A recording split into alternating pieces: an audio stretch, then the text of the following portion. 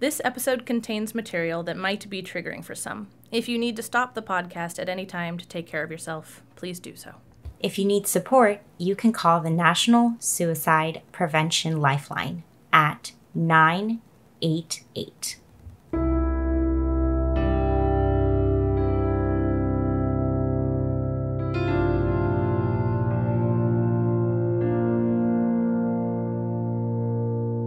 Dialectical behavior therapy was created in the 1980s by Marsha Linehan in Seattle, Washington. Today, DBT is taught all over the world.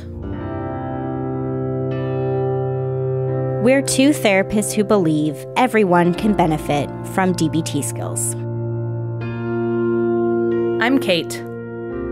I'm Michelle. And this is DBT and Me. Hello, everyone. Hi, everybody. Yes, it's time for the monthly episode for August. Ta-da. I don't know why I said that in a sort of like spooky face. Apparently, I know that it's getting close to Halloween. I don't know, man. There's Halloween stuff at the grocery store. That's true.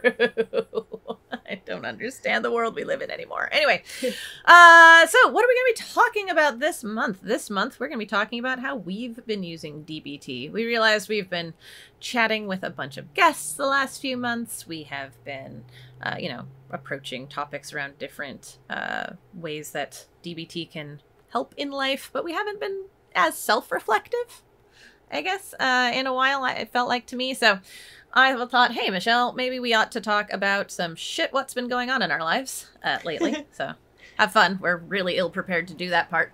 And then what skills have we actually been using, right? What rubber has been meeting the road DBT-wise for us the most lately? So that's what we're going to be launching into. Before we do that, though, time for some self-promotion. So to start with, I want to thank two new patrons, Robin and Allison. Thank you. Shout out to you. Thank you, Robin and Allison. And if you want a shout out and other fun perks like Robin and Allison have gotten, you can also become a patron for us at patreon.com/dbtandme. Another way you can support us is through our Etsy shop. So etsy.com/shop/dbtandme. Give us a rate and review on Apple Podcasts or wherever it is that you're listening to us right now. You can always email us at dbtandmepodcast@gmail.com. We love to hear from folks. You give us great ideas for topics, etc. So please keep writing in. It's great. And as always, check out our other podcasts, The Couch and the Chair. It's available wherever you're listening to my voice right now. So yeah, that's what we're going to be doing. And we're going to alternate because that worked better. We had the same number of things. So Michelle is just going to be starting us off today with what's been going on and what'd you do? Yeah, I think we each came up with, I think, three kind of main things. Yes. Oh, I forgot the air conditioner. I'm sorry. I also have an air conditioner in the room with me, and it kicks on and off. And maybe you guys don't ever hear it, and you're like, what the fuck are you talking about, Kate? But in case you do, I'm sorry, but it's 96 degrees outside, and I'm not sorry enough to turn the AC off. So I just wanted to put that out there in case it's an annoying noise. So awesome. Sorry, and thank you. Glad you remembered. I forgot, even though you told me you were going to mention that. Oops. But yeah, as Kate said, we're going to alternate. We're each just going to talk about something that's been going on in our lives, and then one or more DBT skills that we were using during that thing. And we each have 3 life events. So we'll be going back and forth a couple times here to just catch you guys up on things. And I don't know, I liked when you suggested this, Kate, because I personally find that I learn things best when I hear about how other people are using things. And I think that really applies to DBT, that it can be helpful to learn how this can work for you when you hear how it works for other people. So I'm hoping this episode will have benefit for people, even though we're really not doing any, I don't know, teaching or whatever we would call that. Oh, fair. Yeah. It's experiential learning or something. Yes, there you go. Exactly. Yes, I love that kind of learning myself. So hopefully other people do too. So I'll start off with, I guess, a really positive thing that happened in my life within the last month, which is that every summer, I've done this for, 6 summers now. I only missed last year because my son was really young. is that my husband and I volunteer at a camp for kids who are burn survivors. So my husband was burned when he was 6 years old, and he attended this camp as a camper and then went on to become a counselor as an adult. And so when I met him, he told me about this camp, and I was like, that sounds awesome. I've never been to summer camp. I would love to go with you. So I've now been a counselor with him for a number of years.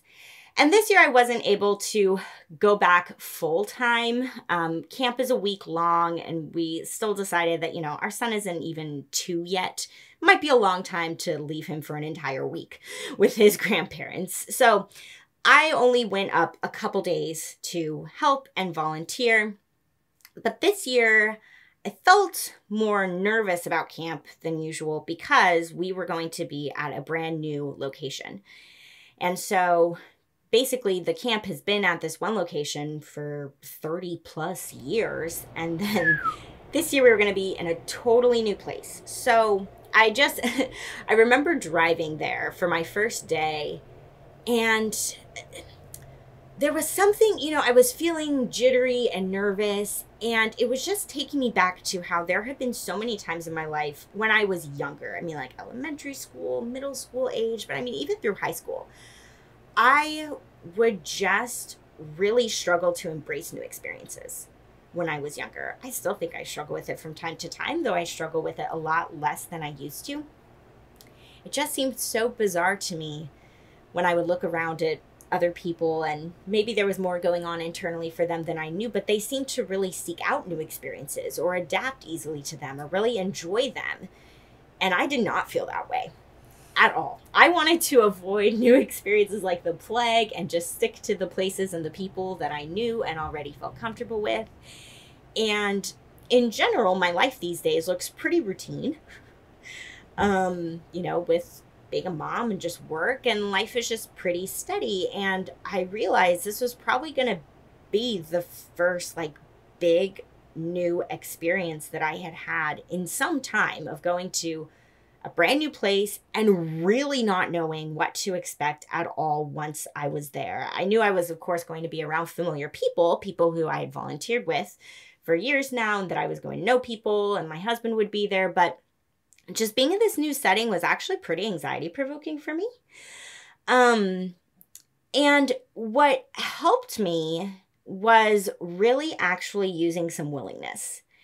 That's what I found to be my go-to DBT skill when I do find myself in uncharted waters, you could say, doing something new that I've never done, in a new place or around new people.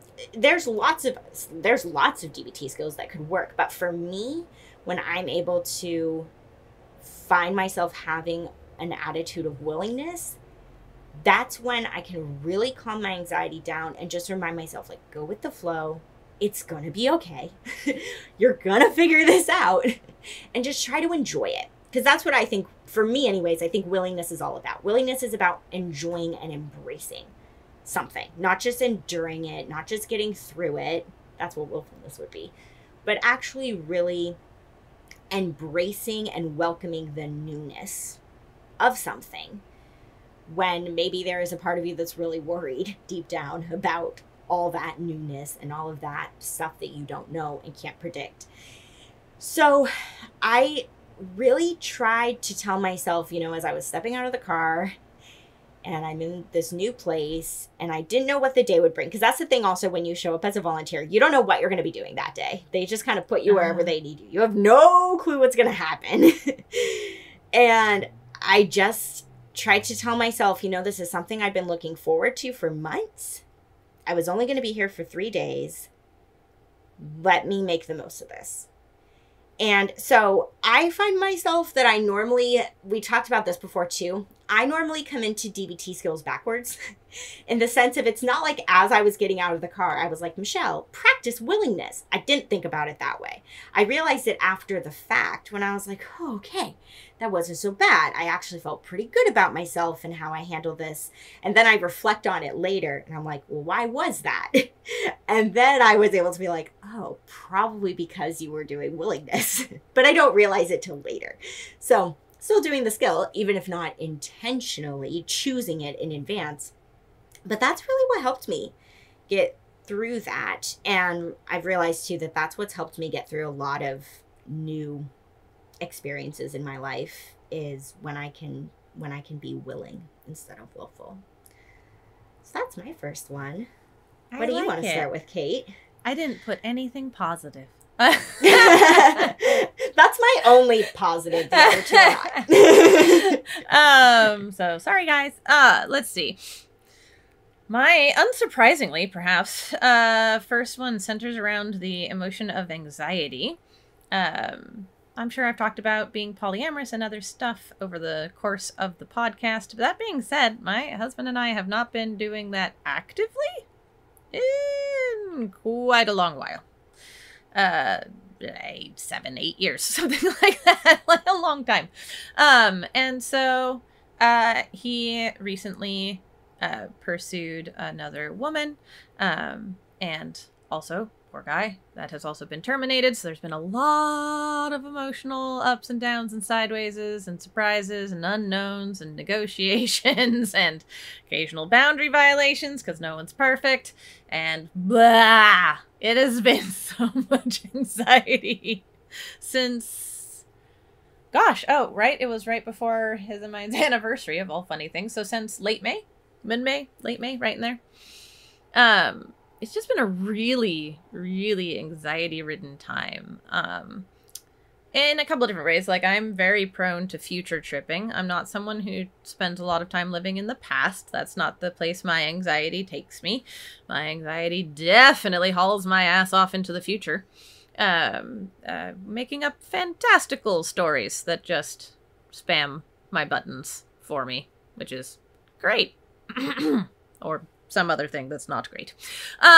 So, yeah, there's just been just so much. I mean, other emotions too, right? It's not like I've just been sitting here in a miasma of anxiety and nothing else. Pride and curiosity and enjoyment and some hope and confusion and all sorts of other feelings. But I would say anxiety has by and large been the one that I've been having to cope with the most. Interestingly, I would say most of these, Michelle, I did think of as skills in the moment. I'm telling you guys, I'm so steeped in DBT. I thought DBT was something familiar to me and utilized by me before Michelle and I wrote a book on the topic, and before I was leading 2 2-hour groups a week and a drop-in group. Anyway, I feel like it's on my bones now. I think about it consistently more than that like integrated skill use that I was used to for a lot of years, like you're talking about, Michelle, where you kind of just understand those principles and they impact how you like view or approach things. Now, most of these I was like, all right, I gotta do this now. I am choosing this skill, and now I will do this skill. And now I will do this skill, yep. And so the first one is tip. I've used the less effective cousin of the intense exercise, because that's still really hard on my body, but I've definitely used movement a little bit, but far more than that, I have been using paced breathing. So lots of very deliberate.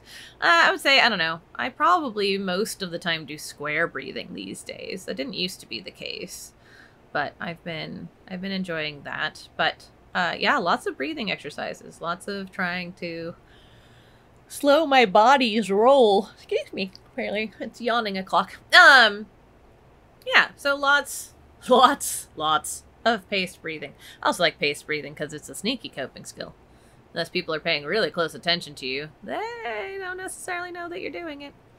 Though I will say, if I'm closer to a panic attack, square breathing doesn't work as well, and I have to do the really long exhalations, and for that I do tend to purse my lips. So that's noticeable, because it makes a little noise and makes me make a face. But square breathing, at least, tends to go right under the radar. So that's one skill. I would say the other thing that I used the most consistently to help myself get through that was mindfulness. And specifically, all right, well, I'm going to say mindfulness of the present moment. And you're going to say, Kate, all mindfulness is of the present moment. That's the fucking point. Which I understand. But the way I kept grounding myself to that state of mindfulness was I kept asking myself the question of, like, okay, but is everything tolerable right now? Right? Like, don't just quit being in the future, quit thinking about other things, right? Like, just right this fucking moment, are you okay? Is this okay? Like, is this moment an acceptable moment? And by and large, the answer was yes. Right? Because so much of my anxiety is generated by, frankly, made up stuff. And so when I can ask myself that question, it's kind of like I get mindfulness of my body sometimes by reminding myself, right, I exist below the neck. Sometimes little like prompts or mantras or questions can help me get into a particular kind of state of mindfulness. And yeah, the thing I kept just needing to bring myself back to the moment. And it wasn't until you were talking about it, Michelle, actually, that I added in a little willingness for this part too, because I feel like it goes together. It's that like bringing myself back to the moment and then trying to engage with the moment with willingness, if that makes sense. Mm-hmm. Right? Like, bring myself back. Is this okay? Yes, this is okay. Excellent. Now, like, actually engage. Right? Like, move forward as though things are okay.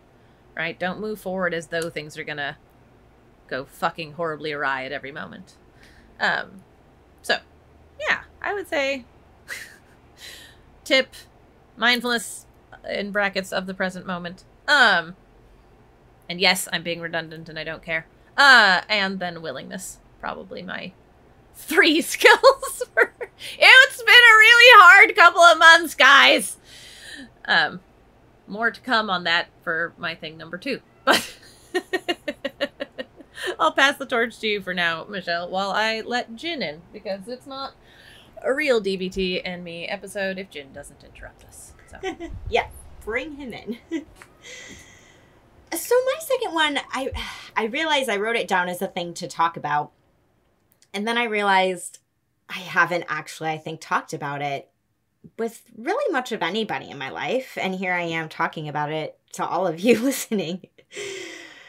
But there's been this thing on my mind that's been hard for me to shake a little bit. Just the past couple months or so, that's a more parenting thing, you could say, because I didn't really realize, I think, how all-encompassing this is until having my son, of just like being in this constant state of, I don't know, I'm sure I'm not alone in this from a parenting perspective, but I just always want to be doing whatever I can to make sure that my son is as okay as possible. And there is no perfect parent, but I constantly as a parent am trying to think about, what could I do differently? What could I do better? How can I support his development? And because I've never been a parent before this, everything is new and different, and I don't know what to expect, and I don't know what's normal or what's not normal. And so I just get into this state sometimes where I find myself questioning, like, is everything okay? Like with him, is everything okay? Now, it is. But I notice this in particular when it comes to his development and milestones, and kind of the, not is he okay right now, but is he okay more broadly? And my son, I guess to give a little bit of context or background, my son has not been ahead on anything. He's been very average, if not, you could say slightly behind what they maybe consider average. For example, they say that most kids take their first steps at 12 months. My son didn't walk until 15 and a half months. Now, that's considered normal still. They say, we want kids to be ideally walking by 18 months, as an example. So was he well within that range? Sure. But was he walking as early as some other kids do? No. And I just noticed this with other things. It took him a little while to warm up to solid foods compared to some peers of his who I was like, oh my God, they're devouring everything in sight. My son doesn't want to eat any of that stuff, right? It's been very hard for me to not get into a state of comparison when I see him around other kids his age and just questioning, like, is this all okay? Do I need to be doing more for him? All of this stuff. And I feel a lot of shame. I think this feels important to name. I feel a lot of shame even naming that my brain goes there. Like, I don't want to be that parent. I don't want to be that parent that's constantly questioning, is he, quote, on track, unquote, all the time, when everything points to that he is. He's growing and changing and learning all the time. And he's just, every kid is different. And he's doing things when he's ready to do them. And his pediatrician has never had any concerns about his development. And I tell myself, Michelle, you shouldn't either. But it's hard to get that part of my brain to shut up. And what I've really noticed lately is that it's been circling, that part of my brain has been circling lately around his speech development. My son is 21 months, so he's going to be 2 in November. And when I've read about language milestones that he's, supposed to be hitting at his age, he's not there. He does not have very many words. He has a few. When I say a few, I mean a few. Like, he has 3, 4. But he does not have a lot of what they call expressive language yet, where he is using speech to verbalize what he wants. He has lots of other ways to communicate what he wants. He points and shows me pictures of things, but using speech, using words and verbal language, he's not doing it very much. And I'm aware that he's not doing it as much as what I read about as other kids his age might be doing. And I found myself almost daily, if I'm being really honest, at some point in time or another, having this inner battle in my head where this one part of me is like, something's wrong. Gosh, what needs to be done to intervene and help him and get him, caught up, you could say. And this other part of me that goes, Michelle, you're freaking out over nothing. Don't be that parent. Like I just said, there's shame around being that parent. Don't be that parent. It's fine. He's going to be okay. And then the other part comes in, but Michelle, you don't want to miss something, right? Just all of this swirls in my head. And what's been helping, honestly, and again, I come into this backwards, but now I've started, once I realized I was like, oh, Michelle, you're actually kind of using this, then I've tried to consciously use it more often, which is check the facts. Because for me, if you think about it from a wise mind perspective and how wise mind is the intersection between our reason mind and our emotion mind, my emotion mind sometimes will run away with me when it comes to this topic of his speech and his language development. And my emotion mind wants to future trip all over the place. And my emotion mind comes to, all these worries and all these conclusions that are, not based in reality, that I have no evidence of. And then what honestly helps me come into my reason mind is using check the facts. And being able to go, Michelle, look, what do you actually know? It's not like I've pulled out a check the facts worksheet and done it like that. I haven't done it like that. But there's a couple pieces I've been honing in on more lately. One is, what do I actually know? And what I actually know is that my son is vocalizing a lot more than he used to. He doesn't just point at something anymore. He points and in his own way, da, da, da, da, da. Right? He does, da, da, da, da is a common one right now. But he points and he vocalizes with the pointing. So he's attempting to use and formulate words. I've seen signs that he's starting to try to repeat a little more what we say. He'll typically only repeat something once and I'm like, oh my gosh, did you just say blah, blah, blah? And then he won't do it again. But I've seen those signs where I'm like, oh, okay, he is growing. He is changing. So I try to tell myself, what do I actually know? And what I do actually know is that I see him attempting to use more speech each day. It's not perfect, of course. It may not be where most of his peers are, but I see him trying. And then the other piece of check the facts that I'll go to sometimes is that piece of what is the worst case scenario that I'm fearing? Like, what's the catastrophe in my brain?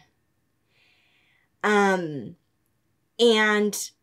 honestly, the catastrophe in my brain, well, it goes to places that then I'm quickly able to debunk. I'm like, no, he's not nonverbal. Like, but I get to this place where I worry, I think a lot that what if, who's they? I don't know. The larger world of childhood development talks a lot about how important early intervention is. I don't want it to be that I go along like, he's fine, he's fine, he's fine, he's fine, he's fine. He'll get there, he'll get there, he'll get there, he'll get there. And then before you know it, then it reaches a crisis point where it's like, okay, now he really needs intervention. And something comes up around like, well, if only he had gotten this sooner. Like, I'm that kind of parent where if there are resources out there, I don't care what kind of resources, I want the resources. I want the books. I want the service providers. I want like anything and everything to have it be that I'm getting the support that I need as a mom, and that my son might be getting whatever support he might need to just, be his best self. And kids do sometimes need an extra hand with grasping certain things. And so I start to worry, like, that what if we postpone getting him help for the sake of he's fine, which is strongly the approach my husband takes. Strongly my husband believes that Noah is on track. And it doesn't matter how many articles, books, whatever I show him that says, they say he's supposed to have this many words. He doesn't even have half that many words. My husband refuses to believe that anything is wrong. So I worry that if there is something wrong, that what if we don't take action on it? Or what if there's a lot of action that needs to be taken? Like, what if we do catch this early, if there is really something going on, and then it's like, wow, but now you've got to dive into this whole world, and there's a lot you need to do to support him. And even though I'd want to do that, that's overwhelming and stressful. So I get in this weird place around like, I want to make sure that my son is getting any resources and help that he might need. And then also even thinking about him needing resources and help feels kind of overwhelming. And the way that I've been coping with that is telling myself, Michelle, he's going to go to his 2-year appointment. He's going to go to his 2-year checkup. They're going to ask about speech. And even if they don't ask about speech, you can tell them, these are the words that I see him use. Just be honest. Be as objective as possible. This is what I see him doing. This is where he's at. What do you think? Do you think that he could benefit from speech therapy? What's your take on it? And I've just been trying to bring myself back to that. Like, Michelle, nothing is going to happen between now and November when you take him back to the doctor. Just be patient. See how his speech develops between now and then. That's 3 months away. That's a long time in toddler land for lots of growth and development to take place. And I just remind myself that if interventions are needed, that I have done enough of my due diligence as a parent to, again, kind of research and know like what's typical, what's not, etc. That if my gut is telling me that he might need some extra help in this area, I have it within me to advocate for that when the time comes. And that time is maybe not right now. That time is probably in a couple months of like, give it a little more time and see what happens. So check the facts has kind of been this thing that I've been using in a roundabout fashion to sort of, bring in my logic mind and kind of try to calm me down when my brain wants to get on this runaway train. I'm like, what if he has a speech delay? What do? You gotta get him help now, immediately. When my brain starts going off in that direction, check the facts is bringing me back to reminding me that those steps can be taken in time. And it's okay to strike this balance between let's wait and see what he does developmentally all on his own in the months to come, and let your pediatrician know and see what they say. And really, there is no worst case scenario here. They'll either be like, you know what, he seems fine. No interventions needed. Okay. Or they'll be like, yeah, maybe he needs interventions. And then he's getting the help he needs. Like, there is no worst case scenario here. It's kind of what checking the facts has reminded me. And have I had to do it repeatedly? Yes. Because that emotion mind is strong for me when it comes to anything with parenting. Anything with parenting. My emotion mind just goes nuts. It's hard to not carry a lot of fear when you're a parent about all kinds of things. Big, small, doesn't matter. There's just kind of like, again, for me anyways, like this constant like lurking somewhere back there of just like, am I doing this right? And is my child okay? At all times. And it's kind of exhausting.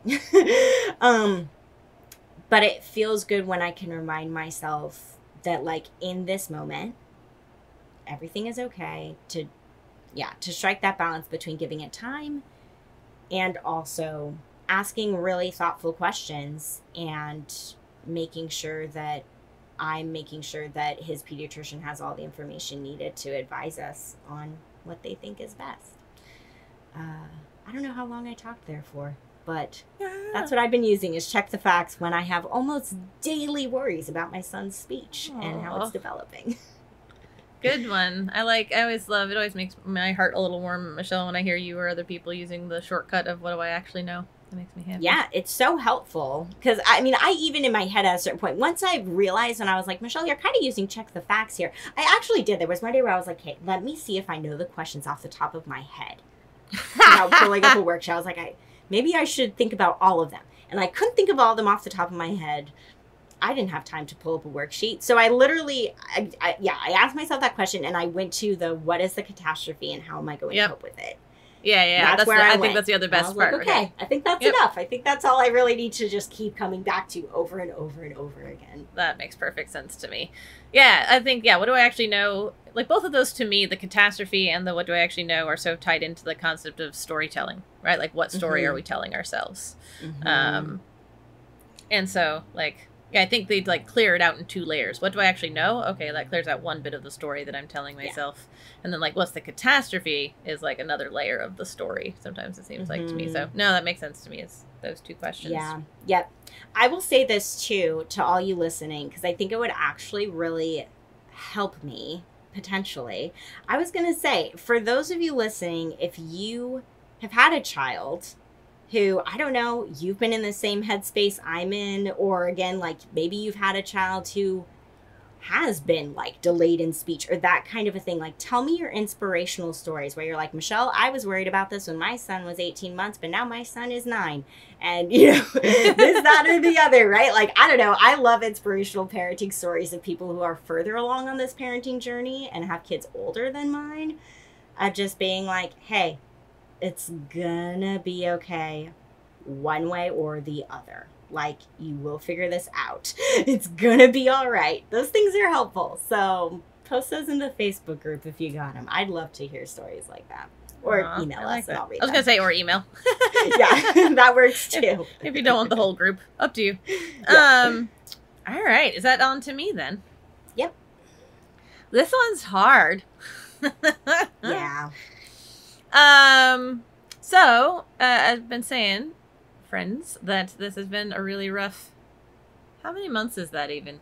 All of June, all of July, like half of this month and half of May. So almost 3. 4 months. Yeah, 3 months-ish, 3.5, something in that.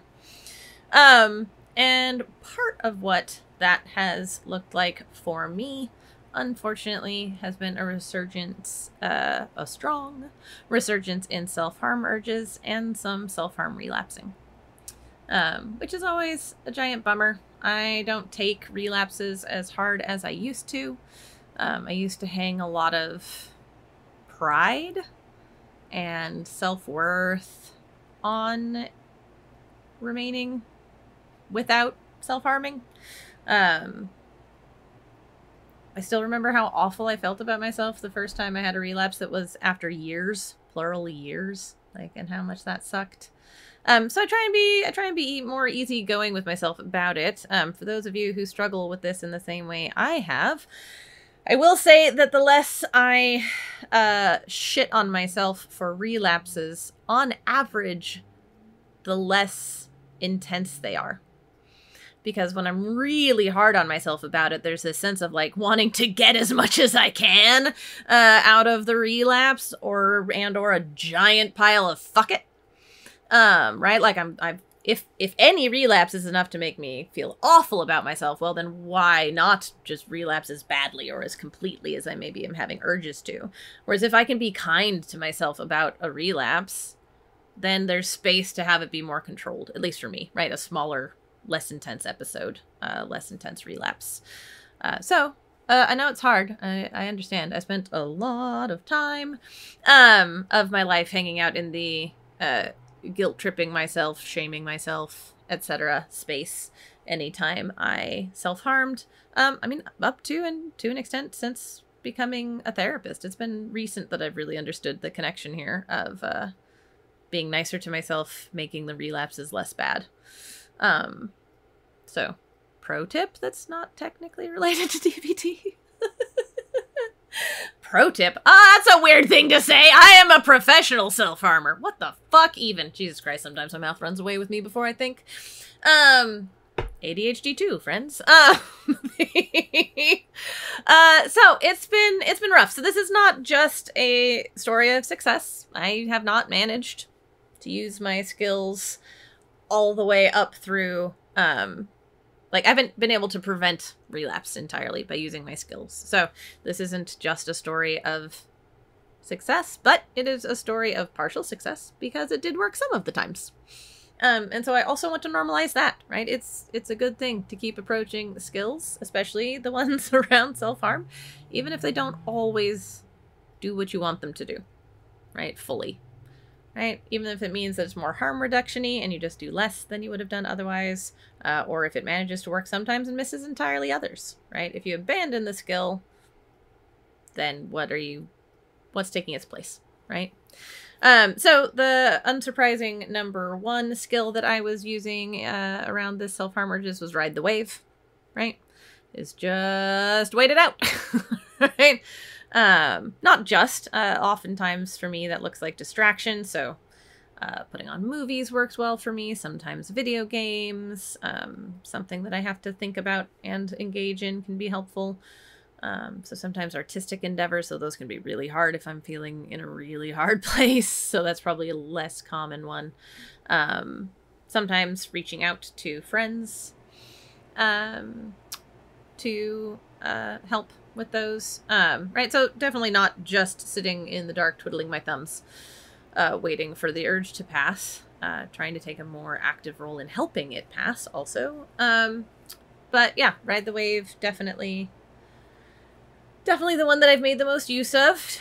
Managed to never cry hard enough to actually puke, but got close a couple of times, which is pretty standard for me if I'm having really intense self-harm urges and I manage to ride the wave. If I can't distract myself, if it's that bad, I'm in for some serious crying. Loud, ugly, messy, terrible, vengeful crying. I don't know, it's awful. But it passes. And I'll still tell you this, it's funny, it's a place that I can be slightly mindfully observant even while in my feels really hard, is that I promise, folks, when you're weeping that hard is the absolute best time to observe the truth of the emotions only last 90 seconds thing. Because you're not thinking! Ah ha ha! You're crying so hard you're not thinking. And so you cry real fucking hard for about 90 seconds. And then you start breathing a little bit again, maybe get the sups, right? It quiets down, and then you think again. And then you cry horrifically for another 90 seconds. It's fantastic. I think it's my best proving ground for that thing, which I constantly am hoping science will disprove one day, except for I can actually watch it in real time when I'm crying that hard. So, that's weird. I got off on a tangent, Michelle. So ride the wave. Useful. Not always enough, but useful. Opposite action. I meant to name that with the anxiety bit instead. It does work here too, but I've been using it more with the anxiety because anxiety can cause me to want to run away from situations. And so with the situation with my partner's girlfriend, I was definitely using opposite action to try and lean in places where my anxiety told me to run away. So that showed up there and I forgot to mention it because I wrote it in the wrong place. But also with self-harm urges, especially if they're lower intensity in the moment, I can use opposite action to like deliberately do kind things for my body or for myself. Sometimes that can look like you smooshed opposite action and self-soothing together in one place. That's one way that opposite action can look for me when I'm trying not to self-harm. Yeah, kindness and honesty about it, right? One of the things that self-harm thrives in is secrecy. So I would say that reaching out to friends when I'm feeling like self-harming and telling people that I'm feeling like self-harming is in and of itself to me a bit of a contradiction or an opposite action to actually self-harming. So now I'm the one who has no fucking idea how long I've talked, but there we go. Punting it back to you, Michelle, now that I've confessed.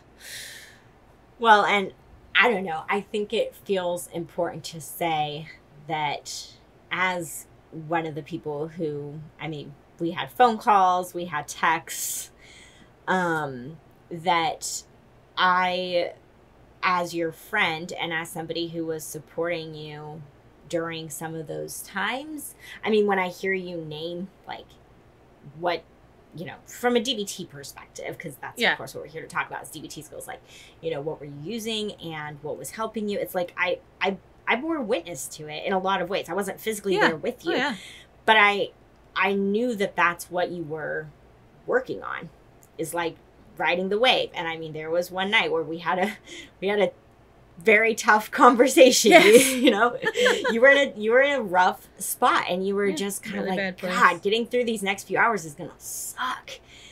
And you know, I know that it did. And yet, like, I just feel proud of you for, you know, and it's kind of like what you said. I think there's really something to be said for how much effort and intention counts when we're getting through really, really, really hard things.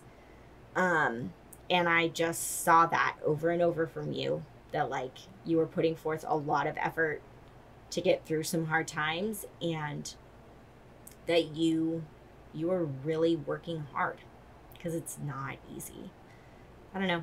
I will take this opportunity with everybody listening to say I'm proud of you, because I don't know if I've said that up until this point, but I am very proud of you. Thank you. I appreciate it. Thank you for being my friend who I can reach out to and have explosive phone calls. So, you know, that's nice. Very emotive. There you go. Much emotional lability was demonstrated. For those of you who know therapist terms. Yeah. I was emotional, for those who don't. So, awesome. On to your last one, I guess, right? My last one. Yes. For my last one, I don't know. I will start off with, I guess, leading with a skill here. And I saved it for last because, you guys, I am using radical acceptance. Woo! And quite proud of myself for using radical acceptance, when I can look back and be like, Michelle, it has taken you a while to get to this point, as it typically does with radical acceptance, right? We fight reality for a long time, most of the time, before we actually come around to radically accepting it. But I've reached a radical acceptance place with something pretty major in the last month. So to tell the story, or what happened behind that, so my husband and I decided to take our son to the aquarium for the first time a couple weekends ago.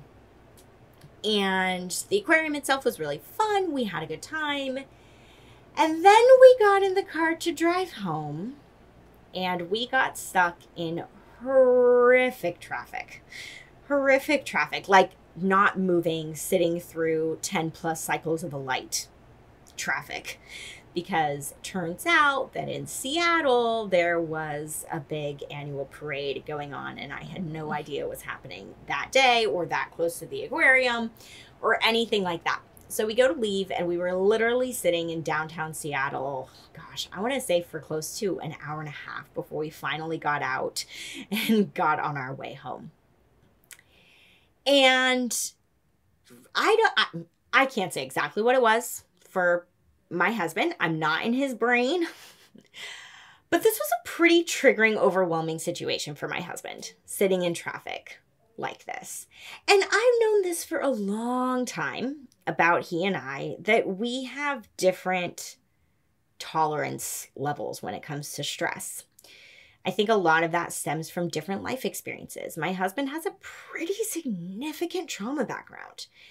And it's actually been a thing, I think, that has been pretty widely researched and proven now, that for people who have a history of trauma, they don't have to be in a super, super stressful or unsafe situation for their brain to register it as such. And for them to have a larger response than somebody who doesn't have a trauma history and doesn't have that kind of brain wiring. Which applies to me. I don't have a significant trauma history, and he does. And so we cope with stress very differently. And this typically looks like me, I don't know, really trying to stay calm and talk through it, really, I think, for both of our sakes, and just be like, it's going to be okay. Things are going to be fine, blah, blah, blah. Meanwhile, my husband does not have that response. And he's like, why is all this traffic happening? You know, he's, you know, what are we doing? How are we going to get out of here? Blah, blah, blah, blah, right? Like, he's really stressing about this. And me, I'm just like, you know what? Even though this sucks, this is going to be okay. It's going to be fine. We're going to get home when we get home. I eventually moved to the back seat to sit with our son so I could feed him some snacks to prevent him from getting hungry. I was just kind of like, this is going to be okay. This is going to be fine. And we often have those very disparate responses where I'm like, it's going to be fine. And my husband's like, it's not fine. It's not okay. Right? We often get into these places. But what I've found reflecting back, and I don't know what exactly it was about this day, being in the car with him like this, seeing it play out. But I guess I saw, and I mean, we've been together for 6 years now. I mean, it's not like we've only been together a couple months. Like, I mean, I know the man decently well by this point, and I've known this difference as far as our stress responses go to things. But I just saw it very clearly that what I've been trying to do all along, in many regards, without realizing I was doing this, I've been trying to make myself responsible for his reactions to things. So if he's having a big reaction to things, I've been telling myself that in order to be like a good partner to him, I need to somehow come alongside him and really, really try to support him in calming down.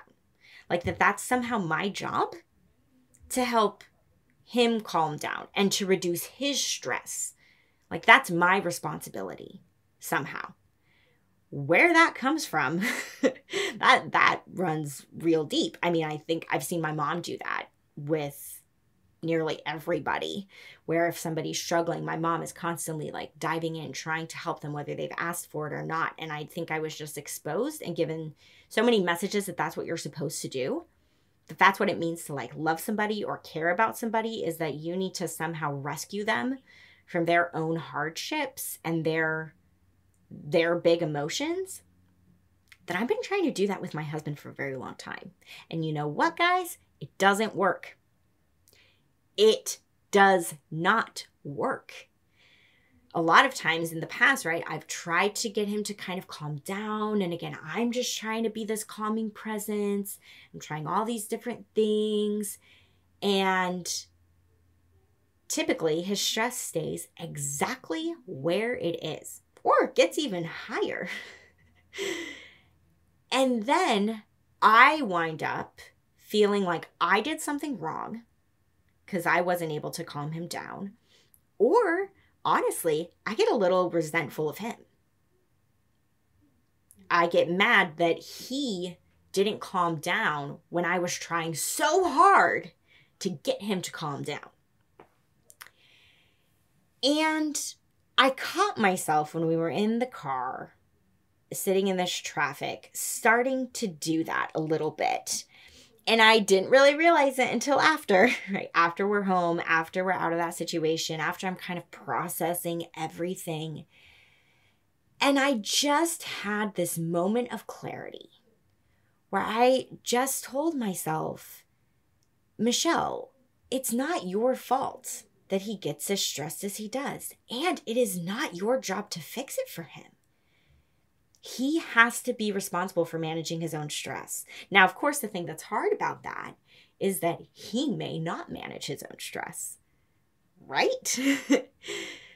Oftentimes, to me anyways, from the outside looking in, his stress is like a runaway train. I mean, once it leaves the station, that ain't stopping for nothing until the stressful situation is over and done with. It's a thing for him to work on in his own therapy, is figuring out what makes it hard for him to kind of regulate his emotions and bring his stress level down once it's begun. It seems to me he has a hard time kind of putting a stop to that until he's out of the stressful situation. So it's hard to witness that. It's hard to see that with somebody that you love when they get stressed and they almost like don't know how to get out of it themselves, and you want so badly to help them. But I just had this moment where I was like, you've got to stop doing that. Like, you've got to. And I just realized, because we talk about this with radical acceptance. Radical acceptance stops pain from turning into suffering. And in that moment, I really realized that I had been suffering for a long time, putting all this pressure on myself to try to help him out of those situations. And to be clear, right, it doesn't mean that the next time he's stressed, I'm just going to be like, well, peace out, kind of a thing. Bye. Figure it all out yourself. But what I did reach to the conclusion of is, Michelle, you can't be doing more for him than he's doing for himself. It's up to him to tell you what support he needs and to communicate that to you. If he says, hey, Michelle, can you, I don't know. He has done this actually before at times where he's had, say, a really hard therapy session. He's texted me and he's like, hey, can you come upstairs and give me a hug? Right? I'm on it.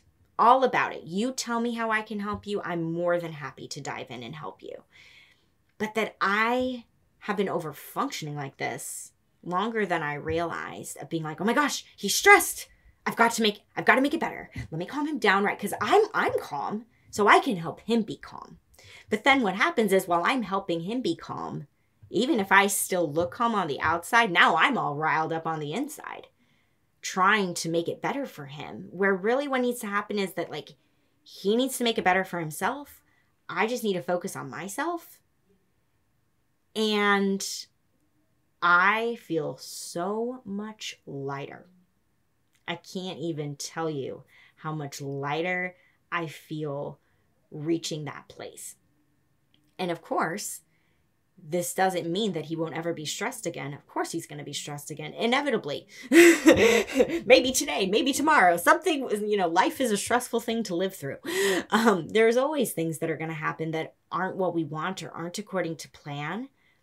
But the next time that he's in a situation, or we're in a situation together where I see his stress elevating, I will be able to come at it from a different angle of being able to just recognize, like, that is his. That's his stuff. That's not my stuff. That's not mine. I get to have my own experience. He can be stressed about this. I don't have to be. Let me just focus differentiation for the win, Michelle. It really, really is. Yes, exactly. Because it's such a sneaky, like, codependent thing when we expect and want to be having, like, the same experience as our partner, right? Like, I'm calm, you're supposed to be calm.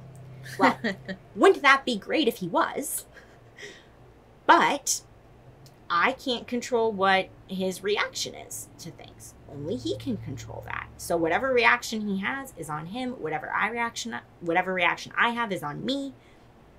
And let's just leave it at that. And that's actually me being a really good, I think, partner, to be able to be like, I'm going to kind of take a step back, and I'm here if you need me. Let me know if you need me. But I'm going to trust and believe that you can work through this on your own, even if it's really messy, because it's probably going to be pretty messy. But that's what's going to be best for my mental health, to take that step back. And it's actually going to be best for him in the long run, to actually figure out what it looks like to work through that on his own, rather than having me jump in all the time to be like, let me make it better, let me make it better, let me make it better, let me make it better.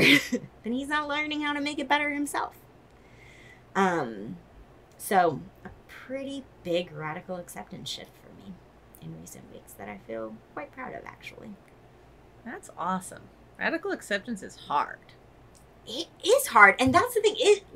When it came, I was like, oh my God, right? Because it's been, I think, like we talk about this sometimes, I think, with radical acceptance. It tends to be about bigger, larger things in life. It can be about small things, right? Like I'm driving around trying to find a parking space. Okay, I'm radically accepting that there's no available parking spaces, right? It can look like that. But when it's about larger things, I mean, man, it hits you like a ton of bricks.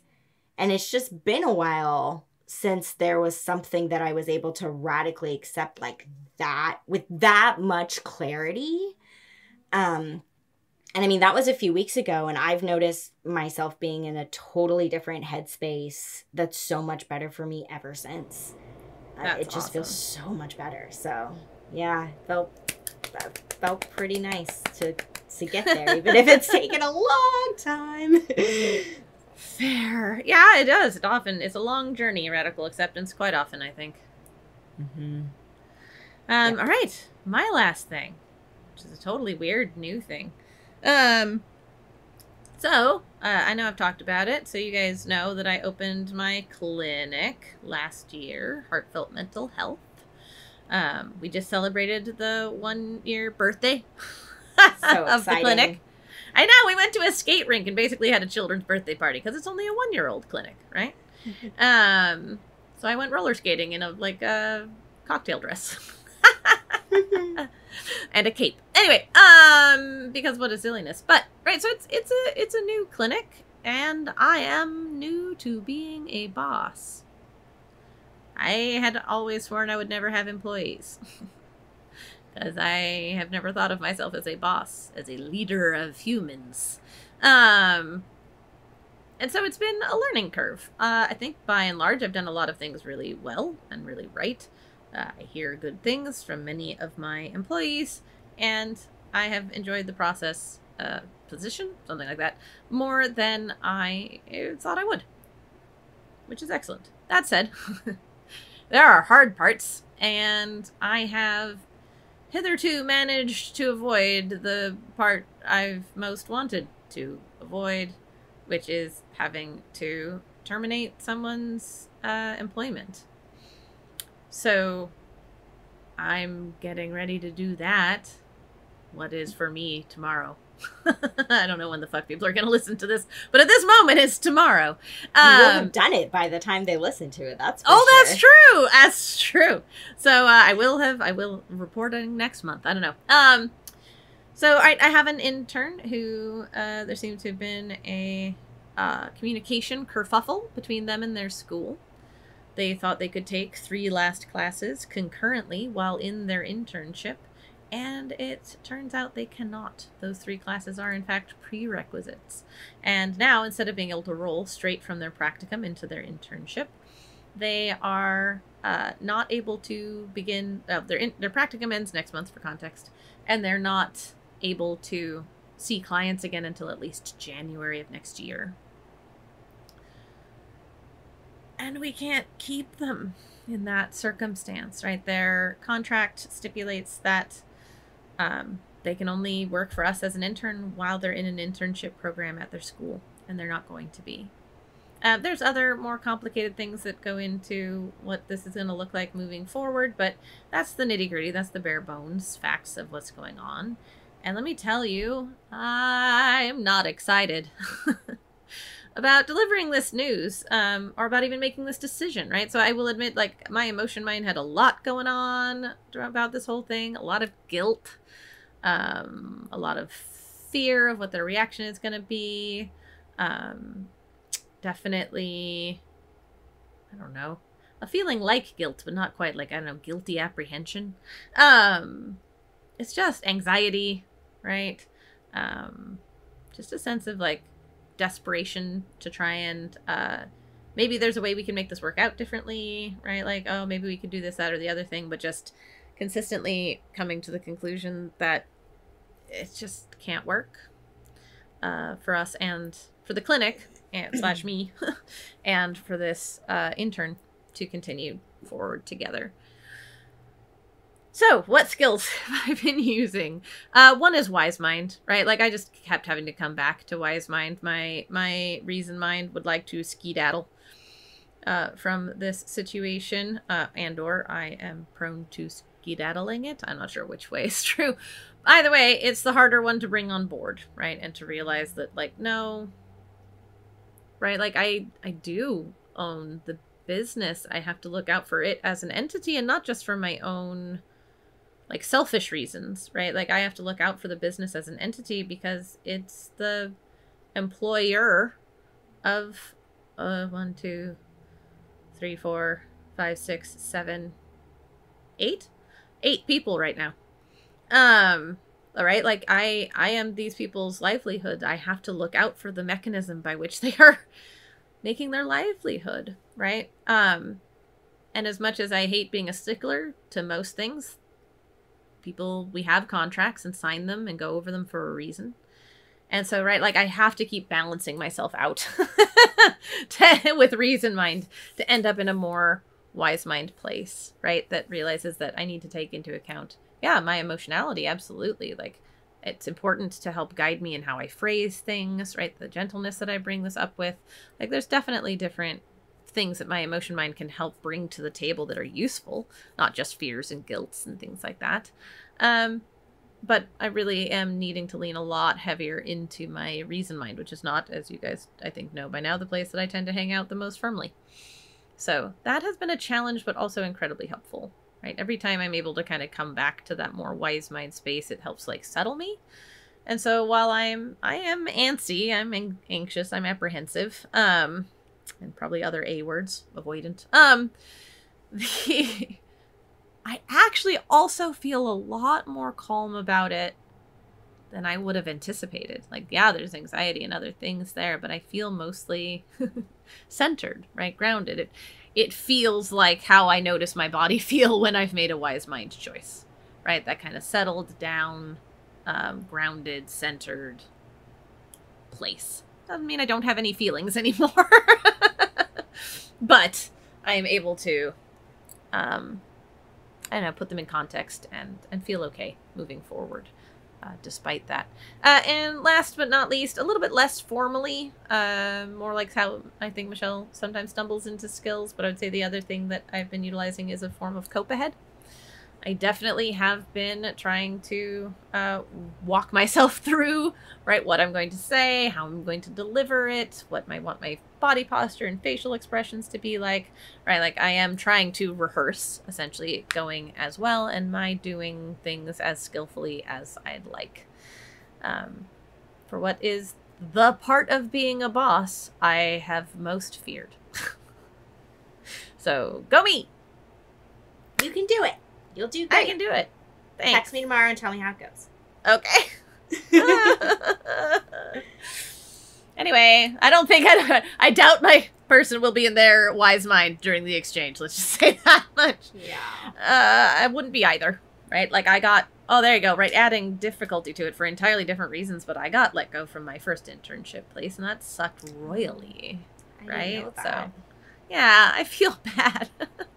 And I have a bigger thing to look out for, right? Like, it's not just me and this person. It's a bigger system that we're both a part of, that I need to look out for the welfare of. So, but, and that's that, I guess.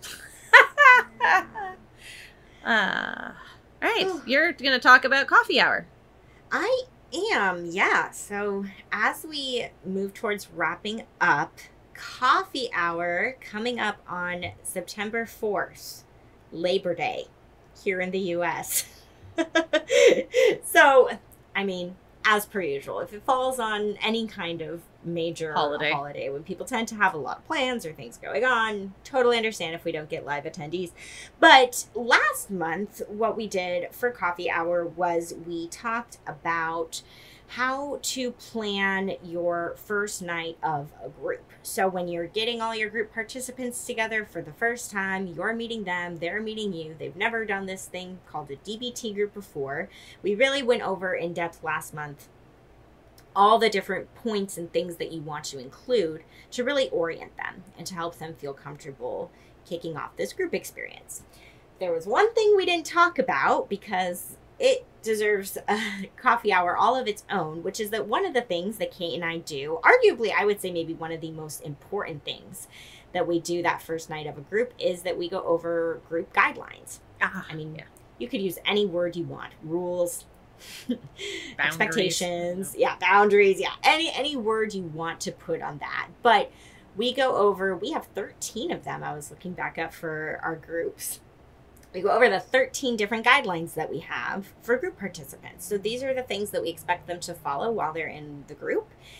And we realized that we would not be able to do all 13 of those things justice trying to talk about it in last month's coffee hour. So we're going to be talking about it for this upcoming coffee hour.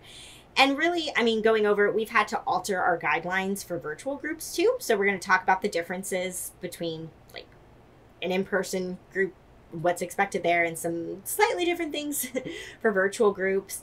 And I was also looking back at the DBT manual has its own set of guidelines. So we'll share those with you all as well. But yeah, they're slightly different from ours. Some overlap, some differences, but just to give you a different perspective.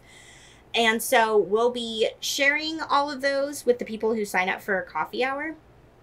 And what we'll be spending that time on is really going over what the guidelines are, and then also what happens when people violate the guidelines, because that happens. I mean, we probably have an example for each and every one. Some are bigger violations, some are smaller violations, but what do you do if somebody is not following one of those guidelines, and how can you intervene? And so we'll be talking about what that's looked like for us too. At times, to basically be like, well, how do we address that when somebody isn't following that guideline? So that's what we're going to be doing for next month's coffee hour. All about getting down to the nitty gritty of what the rules are for a group and how to lay them out and how to enforce them. Which we'll be talking about. Times. Fun times. No, honestly, like, I think I said the coffee hour will be fun. I was like, Kate is the one who goes over this every group because it's not my favorite thing. I don't really like talking about the guidelines. I don't like enforcing the guidelines. Ooh, you know, the whole thing just like stirs up stuff in me where I'm like, I don't want to be the bad guy. Yeah. But sometimes we need to be the bad guy. I was going to say, apparently you should use some Wise Mind and Cope ahead, since that's what I've been using when I'm preparing to be the bad guy tomorrow. That's true. Yes, very much Sorry, so. I'm That's just being what's a nice dick. about leading with someone. Yeah. Yep, we can both be a united front, or we can both put our heads together of like, okay, what do we want to do about so-and-so breaking this guideline, right?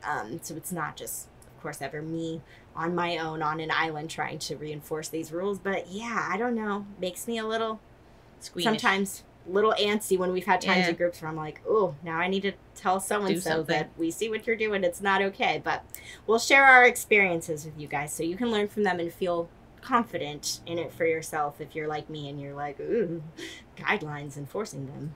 I don't know about that. Black.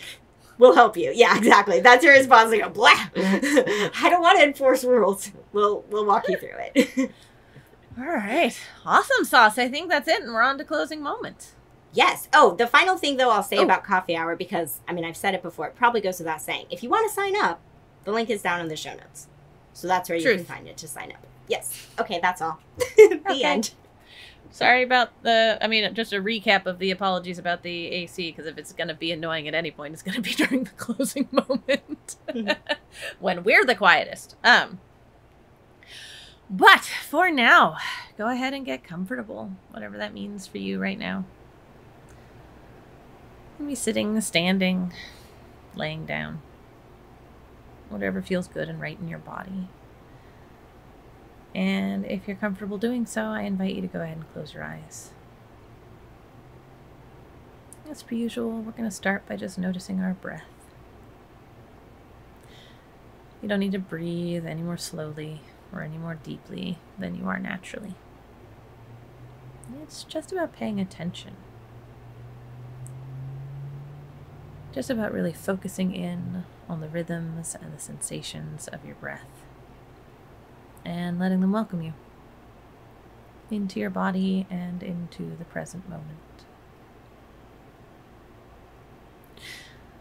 So for today's closing moment, I'd love for you, similarly to how Michelle and I have done, to think about your life recently and think about what skills you've been using.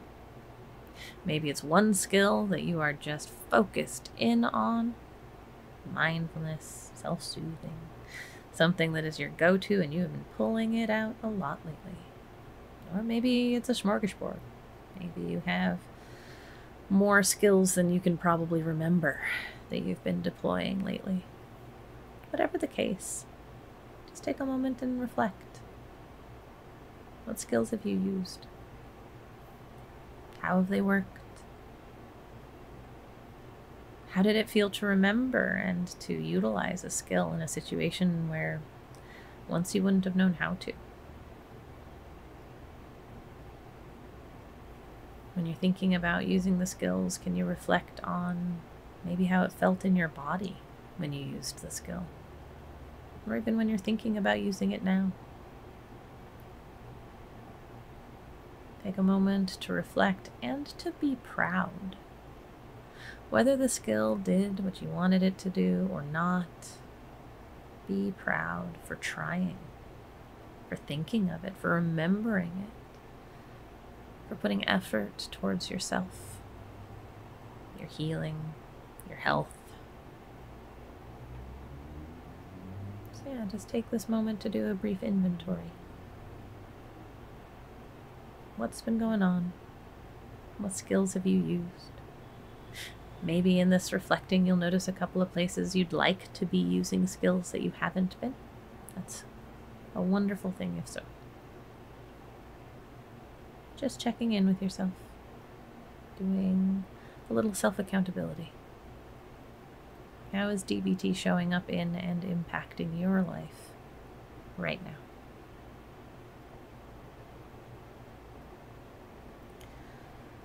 But for now, you can go ahead and let go of that recollection or reflection, though you can certainly continue it after the podcast today if you like. But for now, I invite you to go ahead and gently come back into your breath and into your body. You might take a couple slow, deep breaths here, do some gentle stretching, rotating your wrists or neck or ankles or shoulders. And whenever you're ready, you can open your eyes. Thanks so much, everyone. Thanks, everybody. To learn more about us and the DBT skills we're teaching each week, join our Facebook group. Simply log in to your Facebook profile and search for DBT and Me Podcast.